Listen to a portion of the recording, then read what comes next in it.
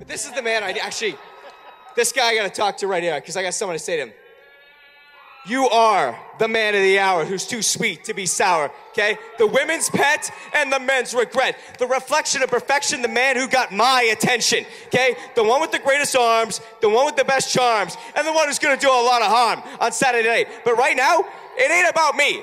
It's about everyone standing here right now. How do they feel standing this close to greatness? Are they not mesmerized? Are they not getting chills up and down their skinny little spines? For the first time ever, witnessing Chael Sonnen in Chael's building with Chael's people, okay? This man eats T-bone steaks. He lives barbell plates. He is sweeter than a German chocolate cake. And all I gotta say is, when you're the greatest fighter in the world, they got the name for you. They don't call you a great fighter. What do they call you? They call you Chael Sonnen. You're damn right. Beat him if you can. You're damn right they do. Outstanding. It's gonna be one more in the highlight reel, one more in the win column, and one more for the bad guy. Ladies and gentlemen, my brother, give him a hand. Hey, I flew him all the way in. This book. I don't know if anyone's read this book. This is a masterpiece. This belongs in museums. And, hey, listen, I love you. We got like 2 minutes here, all right? 2 seconds. You are Chael Sonnen Jr. Good to see you. Hey, I got a question for Dana, and it actually doesn't have to do with tickets. My father flew here from India and brought me here for my freaking 21st birthday. Can't Happy be birthday. a better weekend than this. And all I want for my 21st birthday is a picture with you. Me? You. Done.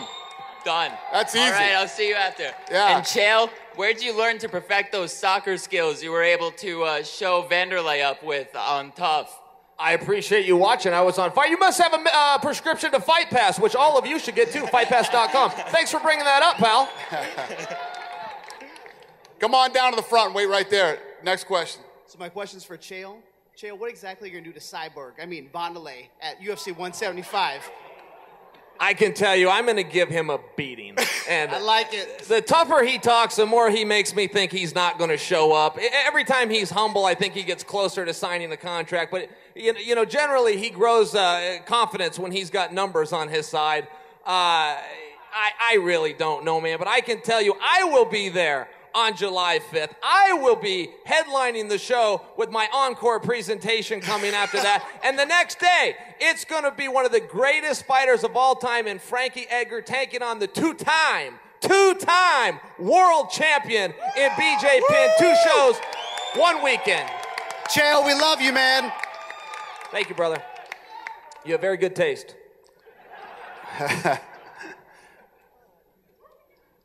Ronda. All right, so there's a collection of guys back there. We're all wanting to know, what's your update on this history? Are you dating? Are you still available? I don't want people to get in the habit of thinking my business is their business, but yeah, I'm not on Tinder right now. Yeah, I'm not surfing Tinder, if you know what I mean. She has a boyfriend. Next question.